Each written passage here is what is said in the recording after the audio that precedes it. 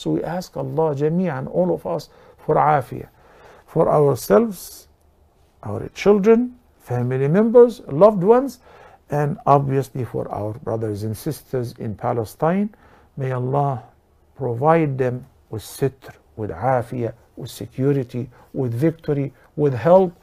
And may Allah subhanahu wa ta'ala protect them all against every calamity, and may Allah destroy their enemies. وقضينا إلى بني إسرائيل في الكتاب لتفسدن في الأرض مرتين ولتعلن علوا كبيرا فإذا جاء وعد أولاهما بعثنا عليكم عبادا لنا أولي بأس شديد فجاسوا خلال الديار وكان وعدا مفعولا.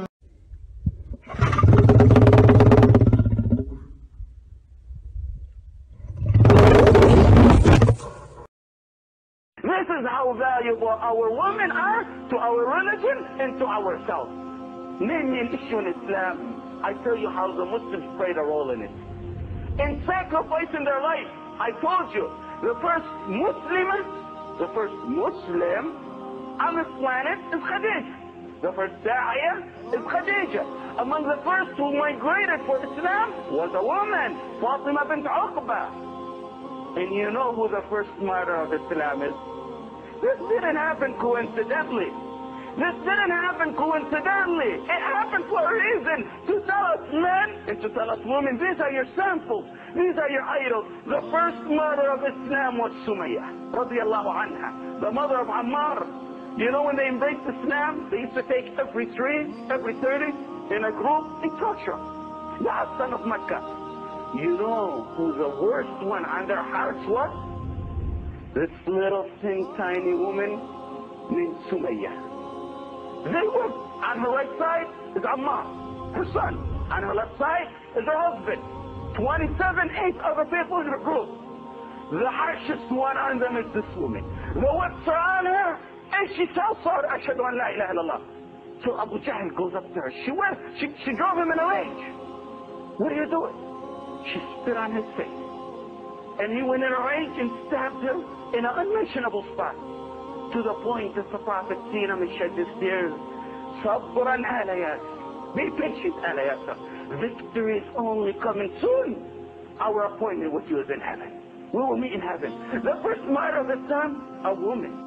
When you want to be a true believer, who do you look up to? Who's your idol? Allah says it in the Quran. وَضَرَبَ اللَّهُ مَثَلًا لِلَّذِينَ آمَنُوا وَضَرَبَ اللَّهُ مَثَلًا لِلَّذِينَ آمَنُوا. Allah set an example for the believers, the male believers. When I always say, when Allah says, يَا أَيُّهَا الَّذِينَ آمَنُوا, or something is directed to the male, in Arabic it's known that women are included in it, automatically. Anyone who knows real Arabic knows that. Allah set an example for the universe of the true believers. Who, Ya Allah? Tell us who. Was it Musa in his struggle? Was it Ismail and his struggle? Was it Muhammad sallallahu alayhi wa sallam and the great struggle he did until he became victorious? Was it Abu Bakr? Was it Umar? Who are you trying to set an example for, Ya Allah? وَضَرَبَ اللَّهُ مَثَلًا لِلَّذِينَ آمَنُوا امْرَأَةَ فِرْعَوْنَ. The wife of Fir'aun. A woman. Telling us men, telling the woman, you want an example of a true believer? Asya, the wife of Fir'aun. وَضَرَبَ اللَّهُ مَثَلًا لِلَّذِينَ آمَنُوا امْرَأَةَ فِرْعَوْنَ إِذْ قَالَتْ رَبِّ ابْنِ لِي عِندَكَ بَيْتًا فِي الْجَنَّةِ. Oh Allah, build me a house in heaven. You know the wife of Fir'aun was the stepmother of Musa. She's the one who raised Musa. Fir'aun is the stepfather of Musa. When they used to kill all the children of their time, Musa took him in and raised him by the will of Allah. Asya was the stepmother of Musa. She said, رَبِّ ابْنِ لِي عِندَكَ بَيْتًا فِي الْجَنَّةِ. A sample for us. Allah set an example of a woman who had, you know who Fir'aun was? Fir'aun was the one who used to say, I give life and death. Fir'aun is the one who said, one of the evilest people on this planet, I give life and death. He used to brag about his palace. His palace was over the river. أَلَيْسَ لِي مُلْكُ بِصْرَ? Do I not own Egypt? And the oceans flow from under me. Those same oceans he bragged about flowing under him are the same ones that put an end to him. His wife was the total opposite of him. The symbol of the best believer you want. Allah tells you, you believers, you want a sample of a good believer, you look to a woman. Who is that woman? Asya. You know what she did? She believed in Musa. When Musa's biggest enemy was Fir'aun. He crucified his wife. And as she was being crucified, she said the verses I'm reciting to you. رب ابن لي عندك بيتا في الجنة ونجني من فرعون وعمله. Rescue me from Fir'aun. Build me a palace. I don't want his palace. I want a palace in heaven. You know the interpretation in the hadith say, as she was being crucified, Allah put the palace that He has prepared for her in heaven in front of her eyesight that she was looking at. ونجني من فرعون. Rescue me from فرعون وعمله. ونجني من القوم الظالمين. Rescue me from these oppressors. إذ قالت رب ابن لي عندك بيتا في الجنة ونجني من فرعون وعمله ونجني من القوم الظالمين. Rescue me from the oppressors. Rescue me from Fir'aun. She died. Is that enough example? For us believers, us male believers, before the females? No. وَمَرْيَمَ ابْنَةَ عِمْرَانَ. Allah is saying, don't forget Maryam. Also, don't forget Maryam. We have another example for you. وَمَرْيَمَ ابْنَةَ عِمْرَانَ الَّتِي أَحْصَنَتْ فَرْجَهَا فَنَفَخْنَا فِيهِ مِنْ رُوحِنَا وَصَدَّقَتْ بِكَلِمَاتِ رَبِّهَا وَكُتُبِهِ وَكَانَتْ مِنَ الْقَانِتِينَ. The famous and most righteous believer. You're shameful? Asya and Maryam. Where's Musa? Where's Isa? Where's Muhammad sallallahu alaihi wasallam? Where's Abu Bakr? This is how Islam raised the status of a woman. These were your mothers. These were the women who know the value of Islam, who know the commitment to them. Name me any matter in Islam, I say, I give you examples where the women played a role. You may say, they played a role. What's the big deal about it? I say they played a role at a time when it was a shame to walk next to your wife. At a time when the men used to bury their daughters alive. This was a time Islam raised the woman from the dead.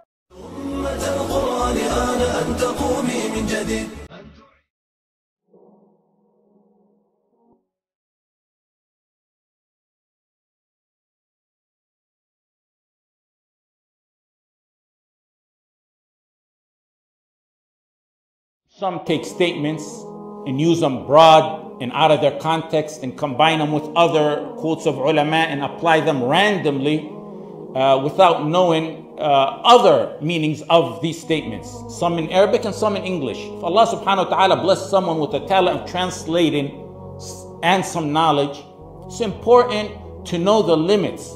And I stress that many times over the years. That's not to discourage from da'wah. We desperately need dua on the haqq, but we need dua who know that ayah, that hadith, that principle of tawheed and shirk, that haram and halal that they're trying to convey. Some get too loose with the PDFs in their platform and speak on dangerous matters that you need to study, really study, not read 30 to 40 volumes.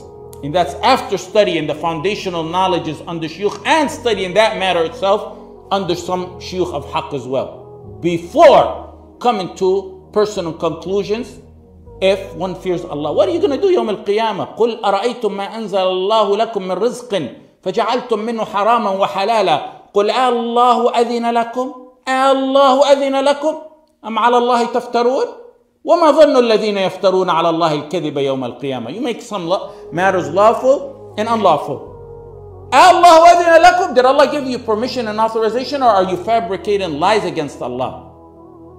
That's in matters of haram and halal. So imagine matters of usul al-din. That's not to discourage anyone. I repeat that from da'wah. The people are thirsty for the haqq, and there's a drought. But at the same time, one needs to know his limits and abilities, especially in principal matters, so that they will not fall into error and misguide, or be among the ones who said, Allah mentioned in the super major sins, وَأَن تَقُولُوا عَلَى اللَّهِ مَا لَا تَعْلَمُونَ. Abdurrahman ibn Abi Layla said, I met 120 of the Sahaba, each being asked about an issue, then he refers it to the next and the next until it goes back to the first. Ahmad ibn Muhammad al-Iskafi, al-Athram, al-Ta'i, who was a student of Imam Ahmad ibn Hanbal, he said, I would repeatedly hear Imam Ahmad saying, I don't know, in matters that I know he knows the opinions in them. Ibn Abbas and Ibn Mas'ud said, anyone who answers every fatwa that's presented to him is crazy. When you read and live with someone's work so much and you study it and analyze it, you develop his style and terminology without even perceiving it sometimes. The context in what Ibn Taymiyyah used, al-Muharramat al-Zahira, sheds a little bit more light on the clarity of these types of sins.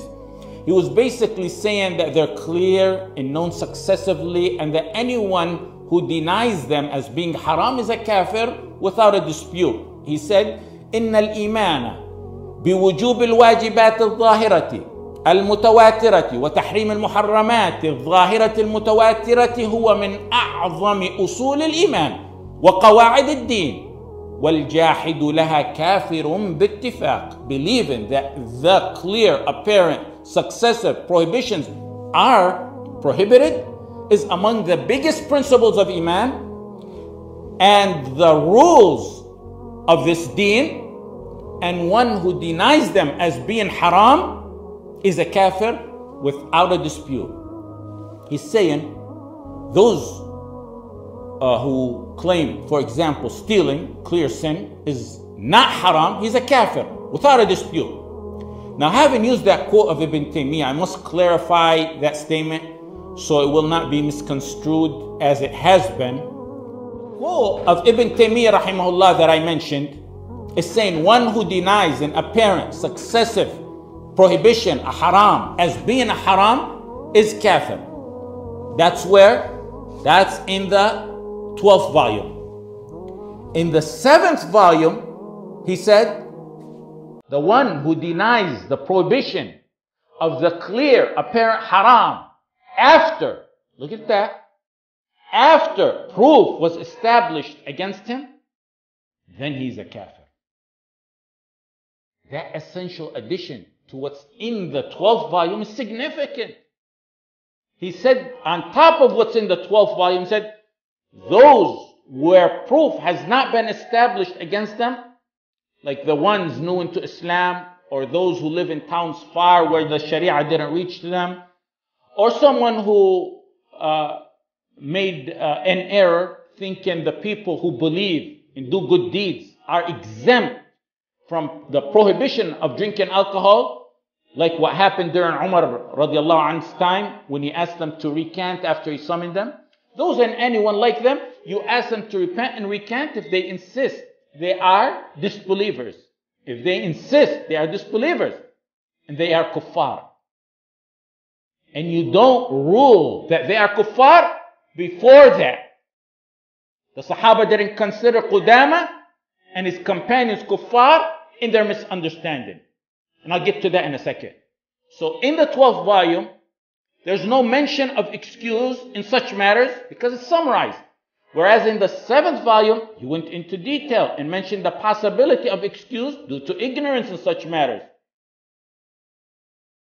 Authors sometimes give a conclusion, sometimes they elaborate. The elaboration defines the summary. And sometimes what creates confusion is the fatwa is given based on a certain circumstance. And there's other reasons. So what Ibn Taymiyyah was talking about, he was talking about Qudama ibn Mad'un, who was a maternal uncle of Abdullah ibn Umar. He witnessed Badr and he was a governor of Umar radiallahu anh in Bahrain. Qudama radiallahu anh didn't believe alcohol was fully halal. But he believed that there's an exemption for those who do righteous good deeds based on the general terms of the ayah. ليس على الذين آمنوا وعملوا الصالحات جناح فيما طعموا إذا ما اتقوا وآمنوا وعملوا الصالحات ثم اتقوا وآمنوا ثم اتقوا وأحسنوا والله يحب المحسنين. In Surah Al-Ma'idah, in summary, the meaning of the verse, those who believe and do righteous good deeds, there's no sin on them for what they consumed, if they fear Allah. Imam Muhammad bin Abdul Wahhab, Rahimahullah, said, it's by ijma' of the Sahaba during the time of Umar that they do takfir on Qudama and those with him if they didn't repent. That's a statement used against Imam Muhammad a lot. And they use it against him to claim that he declared takfir on a Sahabi. But they don't say that he said, if they don't repent. If they don't repent. Qudama's ta'wil was clearly an innocent error in ta'wil, misinterpretation. Because as soon as the matter was explained to them, they repented from that misrepresentation. That verse was actually revealed pertaining to khamra as well. It's not some random verse he pulled out and used it. It actually, the reason for revelation pertained to khamra as well. In Musnad Ahmad, Ibn Abbas said, the companions asked after khamra was prohibited, "O Messenger, what about those who died consuming alcohol? What's the status of those who died using alcohol before it was prohibited? They drank and they died drinking, never repented. Now it's prohibited. What's their status?" So Allah subhanahu wa ta'ala revealed the verse. Of course, the verse is an exemption for those who died consuming it before it was prohibited. Those who believe and do righteous good deeds, there is no sin on them for what they consumed. ليس على الذين آمنوا وعملوا الصالحات جناح فيما طعموا. But his error was in the ta'wil, misinterpretation to include those alive as well. Point being, there may be an excuse and ignorance in those matters based on certain times, certain eras. Era could be a factor, certain situations, certain individuals, factors that may weigh in to give an excuse. Like the example Ibn Taymiyyah gave, which I mentioned, a person who lives far away where Sharia didn't reach him and he can't reach anywhere. Or he got caught up in Dar al-Kufr, he took his Shahada, there's no knowledgeable people or Muslims there, and he's ignorant in some matters of haram and halal. Ignorance that can be removed by learning is not an excuse for falling into haram or leaving an ordain. Ignorance where one sincerely wants to remove it with all that which Allah subhanahu wa ta'ala gave him, but he can't. Ignorance where one can't remove it because the channels and avenues to the truth or the knowledge is not possible. So we took how to combine what Ibn Taymiyyah said in volume 7 and in volume 12. And if I stop here, it's going to be misconstrued even more. So my final point is what I said so far. We're talking about haram and halal. I didn't mention tawheed, did I? Nor did Ibn Taymiyyah rahimahullah. Haram and halal. Al-wajibat al-zahira al-mutawatira. المحرمات الظاهرة أصل الملة, the main clear principle matters of tawheed and major shirk, they're on a different level. There's no excuse in that.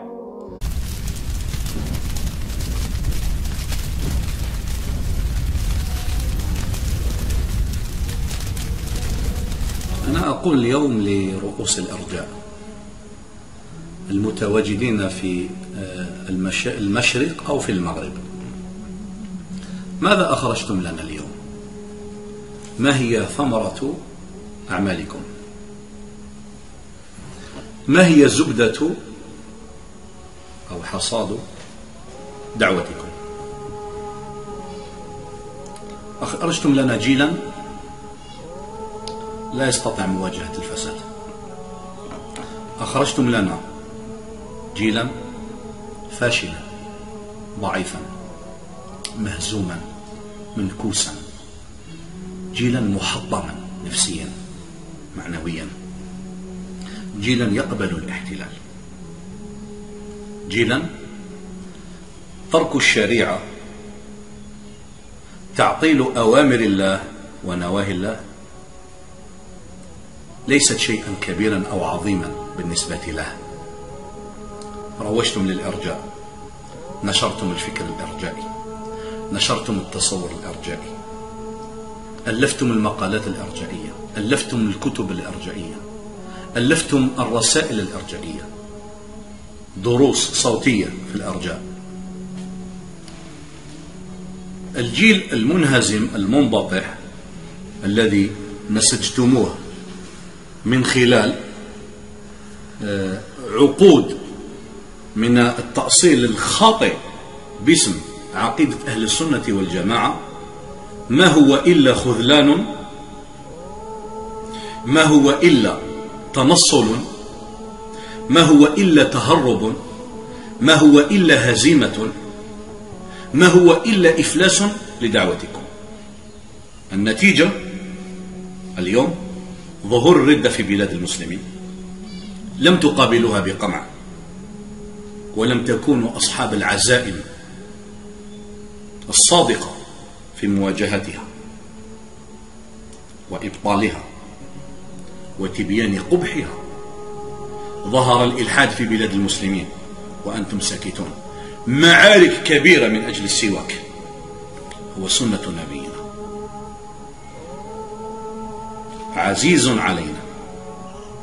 ننام ونستاك ونستيقظ ونستاك، نتوضأ ونستاك ونصلي ونستاك، هو سنة حبيبة ميمونة، لكن معارك كبيرة من أجله وانبطاح وخذلان أمام مسائل التي تقدح في التوحيد، نواقض الإسلام، الإخلال بشروط لا إله إلا الله، السكوت عن المحتلين لبلاد المسلمين، تدمير القيم، قلب الموازين، تغيير المقاييس، هذه كلها كأنها لا تهمكم.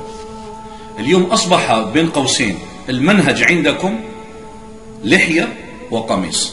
اللحية شريفة وسنة واجبة أمر النبي عليه الصلاة والسلام بها، والقميص لباس المسلمين على اختلاف البلدان، كل واحد كيف يسميه، لكن ليس منهج النبوة محصور في القميص واللحية والسواك، إنما منهج النبوة شيء عظيم يبدأ بكلمة لا إله إلا الله، قمة الإسلام أساسه، وينتهي بجلسة استراحة في صلاة أو بابتسامة في وجه أخيك في مسائل التعامل.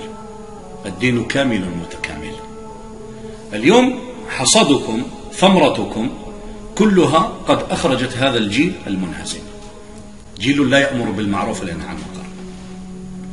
أقول الجيل الذين ربيتموه وعجنتموه في أيديكم بفتاوى مضللة، فتاوى مقصودة ومغرضة، فتاوى مشللة في المخابر وفي الأجهزة بطريقة دينية. أخرجتم لنا جيلا لا يأمر بالمعروف، لا ينهى عن المنكر، جيل يقول أقبل على نفسك ولا تهتم بأمتك ولا بمجتمعك، ليس لك دخل، ليس لك صلاحية، لست من أهل هذا التغيير. أخرجتم لنا جيلا فاشلا لا يستطيع أن يرفع بصره في وجه الفساق، لا يستطيع أن يواجه أصحاب المخدرات ولا أصحاب الخمر. كان قبل سنوات وقبل عقود الرجل المسلم السني السلفي يستطيع أن يغير حيا بأكمله، بكلامه، بخطبته، بعزيمته، بمواقفه، بأمره بالمعروف والنهي عن المنكر. اليوم لما يمر كأنه لم يمر، إذا تكلم كأنه لم يتكلم. هذا إذا تكلم، ناهيك إذا نكس رأسه مر إلى المسجد ورجع إلى البيت. هذا ما ربيتموه، وهكذا أخرجتموه لنا هذا الملتزم بين قوسين الذين سميتموه سلفي. السلفي الصحيح سلفي عقيدة وعبادة ومنهاجا وتشريعا وأمرا ونهيا وولاء وانتماء. ربيتم لنا جيل اليوم يحب العلمانيين، يحب المنسلخين من الدين، ويثني عليه ويقلب الدنيا بأكملها من أجل أن يدافع عنهم وينافح عنهم.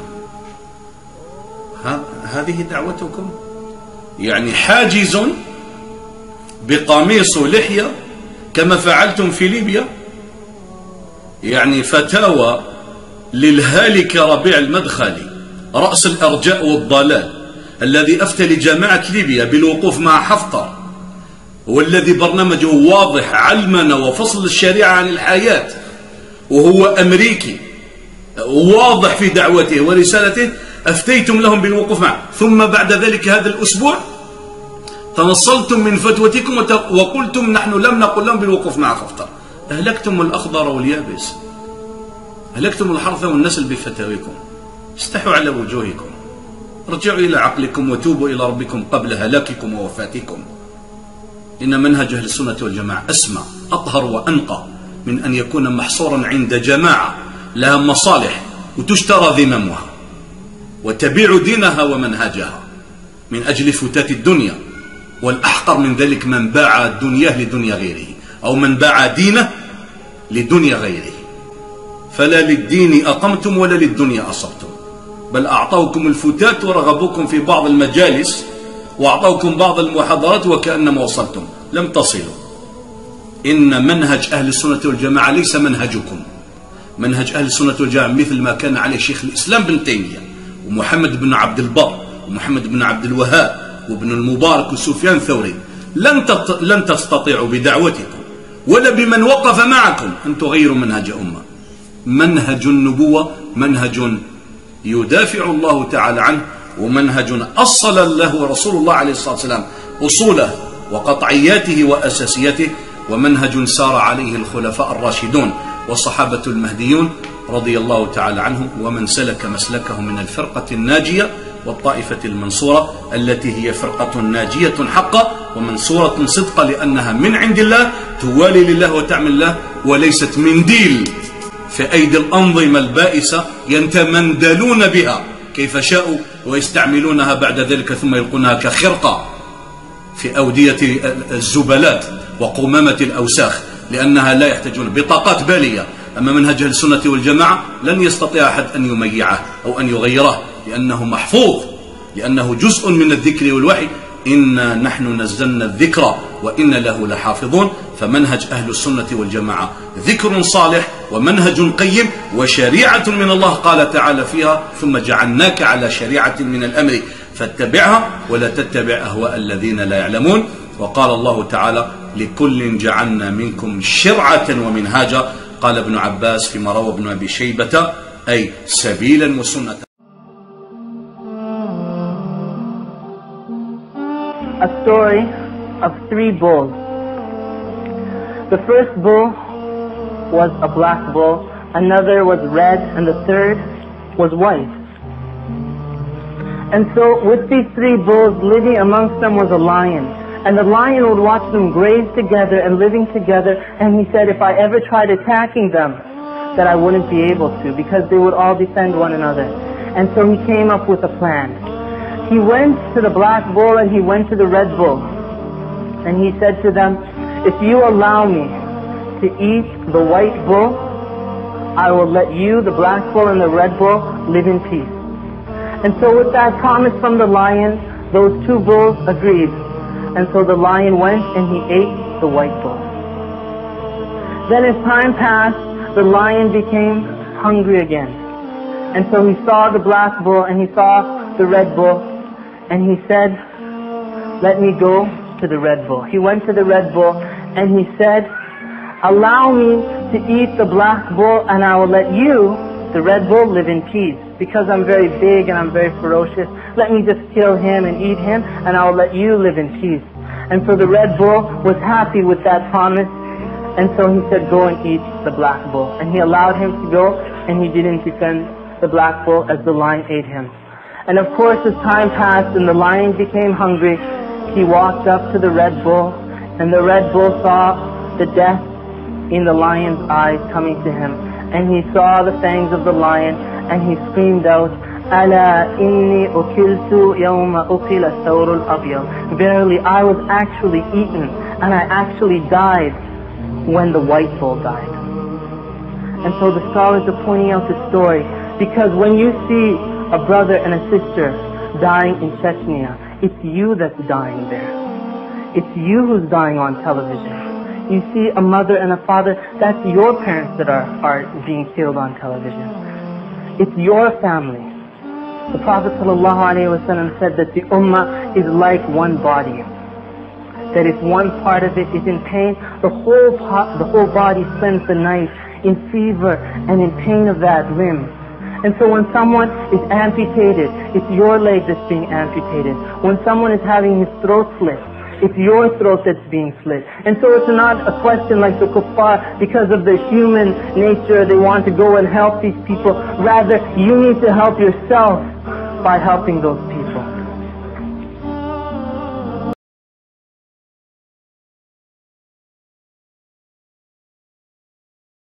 Et regardez, chose assez remarquable, le seul peuple au monde, la seule ethnie au monde, qui sert le même Dieu que nous.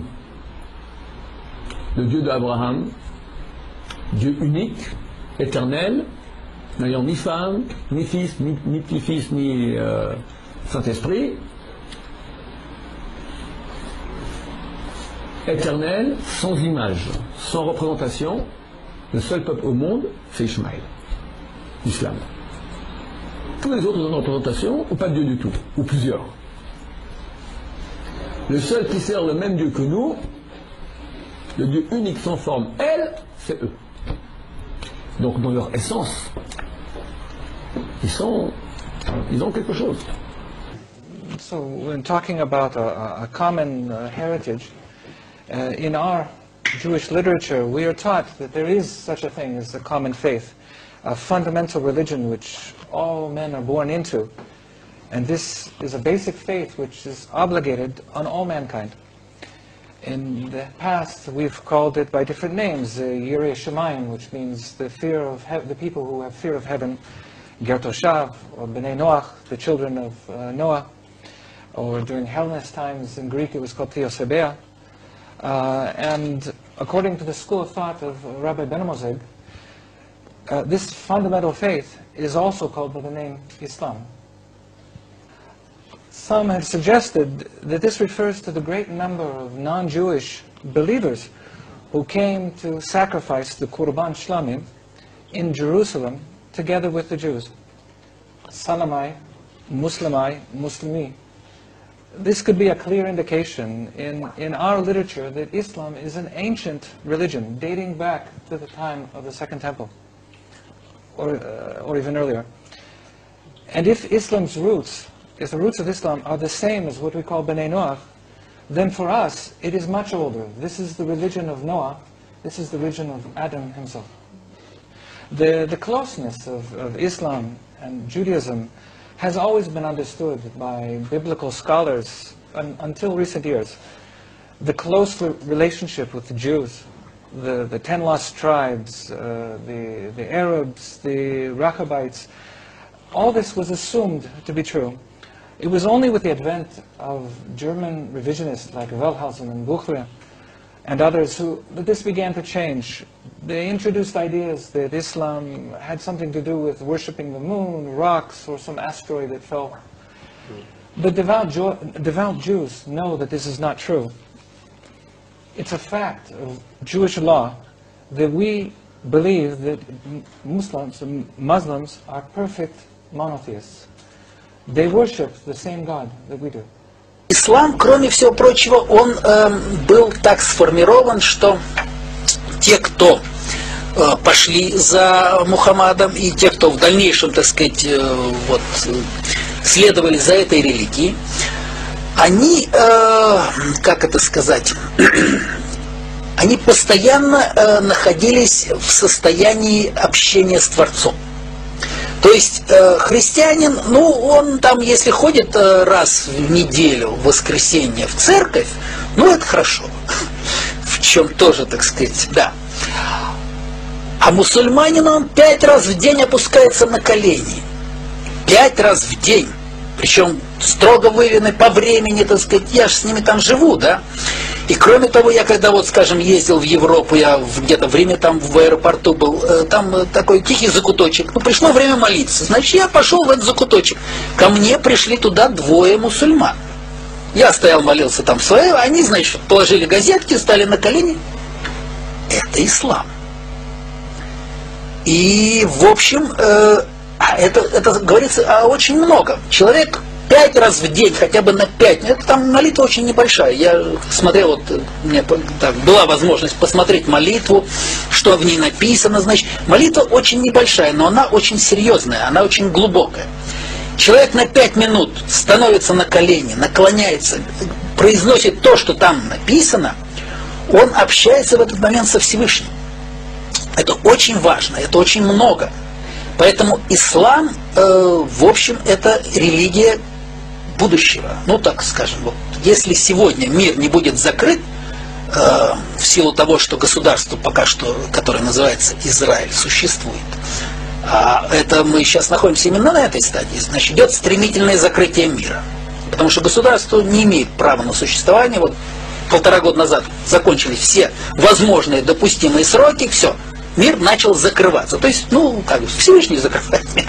Все эти, так сказать, экономические и так далее, все эти катастрофы, которые идут одна за другой, любые попытки какого-то дальнейшего прогноза, значит, остановки, там, выброса, это все бессмысленно. Мир будет закрыт. Это неизбежно. Если не, так сказать, ликвидируют вот это государство, которое является как раз корнем зла. Так вот, если удастся его ликвидировать, то где-то лет через 70, я так думаю, большая часть населения Земли будет исповедовать ислам. Потому что это религия, которая, ну, достаточно сильная, правильная, и она людей ведет в том направлении, в котором нужно. Единственное, что, конечно, там есть проблемы. Шииты, сунниты, значит, у них друг с другом нестыковка идет по некоторым вопросам. Ну, это понятно, но это пока что, я так надеюсь, что если удастся все-таки выйти на такой уровень, чтобы ликвидировать, так сказать, то, что у нас сегодня есть, вот корень зла, то тогда и уйдут все проблемы, которые есть между ними. И действительно, люди, большинство людей в мире начнет исповедовать ислам. Сегодня уже этот процесс виден, потому что они, так сказать, заполняют, распространяются. И там, я уж сейчас не помню, где-то в одной из европейских стран там категорически запретили строить новые мечети. Да. Но, потому что идет распространение. Будущее мира за исламом. Да, Швейцария, совершенно верно. Будущее мира за исламом, это совершенно точно. Если удастся вот сегодня локализовать ту проблему, которая имеется.